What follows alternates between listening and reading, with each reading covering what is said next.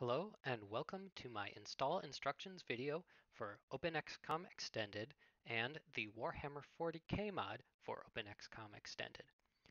If you already have OXCE installed on your system, then you can skip ahead in this video to the part where I start discussing how to install the mod itself.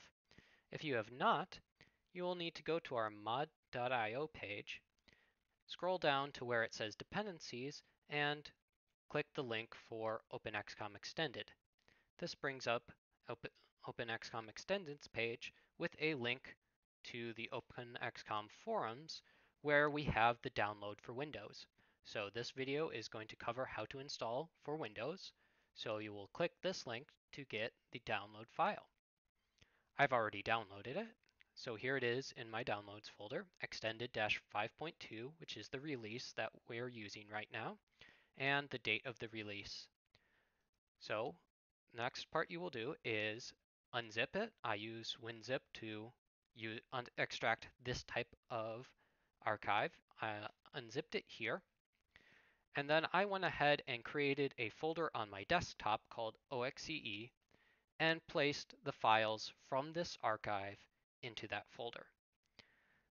It contains common and standard, which are data files for OpenXcom, UFO and TFTD, which are the locations where you will need to install your original game files in order for them to run on OpenXcom, and the EXE for the game itself. In UFO, you will find a README file that says this is the location to copy all of the original game files, and which folders from the files you should have in UFO when you're done. Now I have the original files from a Steam copy of XCOM UFO Defense. So in order to copy those, we'll need to find where Steam put them. By default, they're installed to drive C, program files x86, Steam, Steam Apps, Common, XCOM UFO Defense. Now to find the folders that were mentioned in the README, you need to go into this XCOM folder, and here we have the files that we need.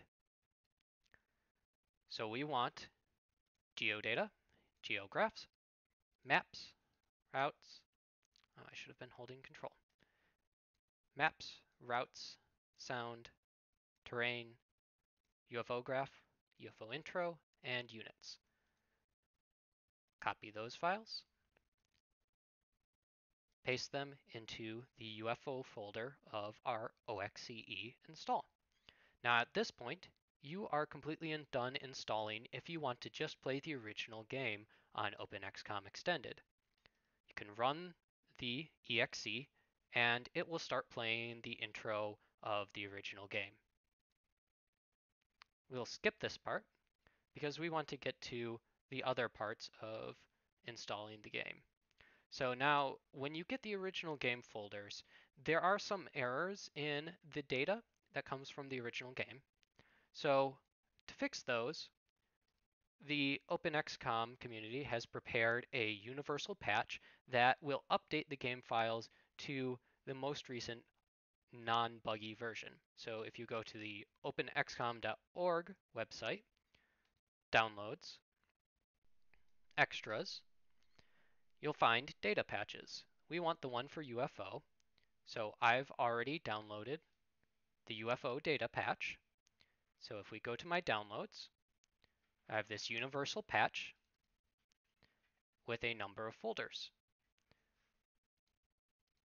What we'll want to do is go to our UFO folder in OXCE and copy all of these files into that, while replacing any of the files that are already in the destination folder.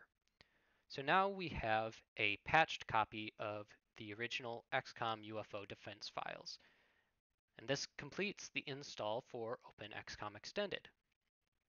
Now that we've run the EXE once, we have a new folder that was created by the game in your Documents folder. This OpenXcom folder contains the options, the log file, the location for your mods, and your save game files, XCOM1 for XCOM UFO Defense, and when you run it, 40k for the 40k mod. Now to install the mod, we need to get the files from the website. So if you go to our mod.io page, you'll find releases listed here, the one with the trophy being our current active release. So this is the full version of the mod. If you're installing it new, you should get this one. There's also a link to that one directly at the top of the page. Now, I purposely downloaded this version, 40k version 017. If you want the newest version, of course, it's 018. But I did this because I wanted to show later in this video how to update from 017 to 018 using our smaller reduced download package. But before we get to that, we need to install 017. So if we go to my downloads, I have this zip archive 40k017, which contains these folders, which are our mods. The main 40k mod, the stat strings mod, and the Imperial Fists reskin for the Space Marines. Now to install the mod itself, you will need to copy the files into Documents, OpenXcom, Mods.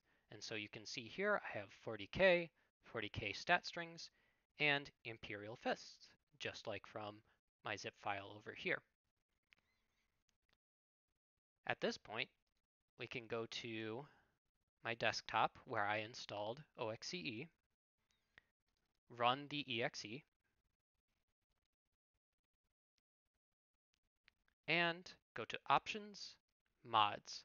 So to activate 40k, you'll notice it's not in this list of mods because it is known as master mod, so that it reduces the number of common and standard mods available. So you can see from this drop down that after we're done, you will have only Chapter Change, which is the Imperial Fists mod, and the stat strings available. Now you can flip on either of them at this point. I will turn this on. I don't like stat strings, so I'll leave it off. When you click OK, OpenXcom Extended will restart, and you have successfully installed the 40k mod. Now, right now, we only support US English, as that's the only translations we have for our mod files. So if you go to Options, Video, Display Language, set it to English, US for now. In future versions, perhaps I think it's even this version of OpenXcom Extended, even if it has a different display language, it should default to our English strings when for the fact that we don't have translations for all of them. All right, so at this point, you can go ahead and enjoy the Warhammer 40k mod. Now, if we've come up with a new release, which I have, this is why I purposely downloaded this older version, you can either go to your mods file and just delete all of these contents, download the newer release, and extract them here so that your mods folder looks like this again. If you want to do the reduced download, however, you can use this file here that says 40k underscore no anims for no animations underscore 018. So this is the update folder or update archive. And I've given some text instructions here, but I'll also show you here graphically how you do it. So in our 40k no anims or reduced download, there's only the 40k folder because right now we didn't change stat strings or Imperial Fists. So what you can do is go to your 40k folder and keep the following files. You'll want to keep sound. Let me make sure I know. You want to keep resources/anims and resources/sound and 40k/sound. So in this folder, we can go ahead and delete everything that we are not going to use when we update.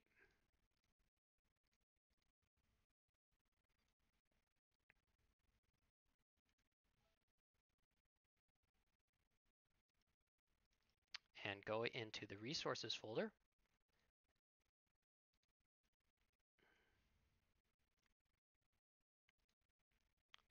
and delete everything but the sound and the animations file, since those are the largest files in our archive.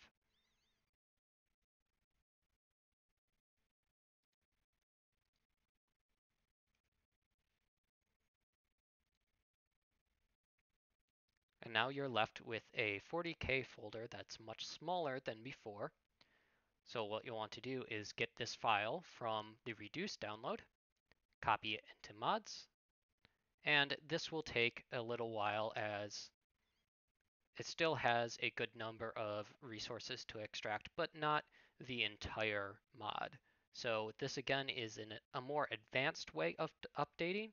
If you're not comfortable going through and manually modifying the files, I recommend just using the full download, delete the entire contents of this folder, and replace it with the contents of the new download. Again, that is in Documents, OpenXcom, Mods, and then our list of mods.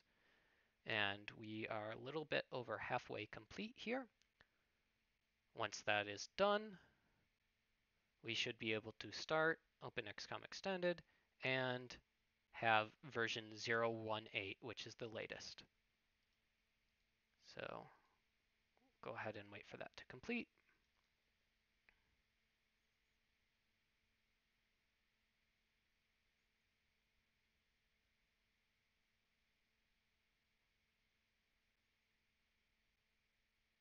Okay, so now when we start OpenXcom Extended,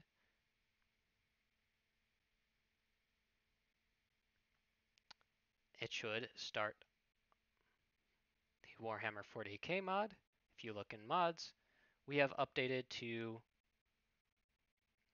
right here it says version 0.17. I don't believe that is correct. Let me check again.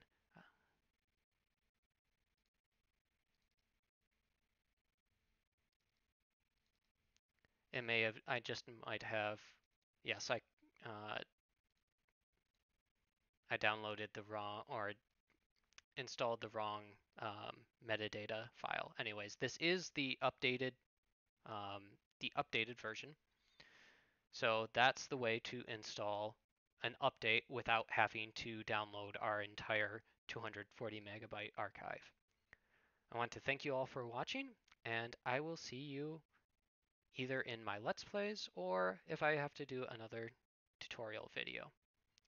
Cheers!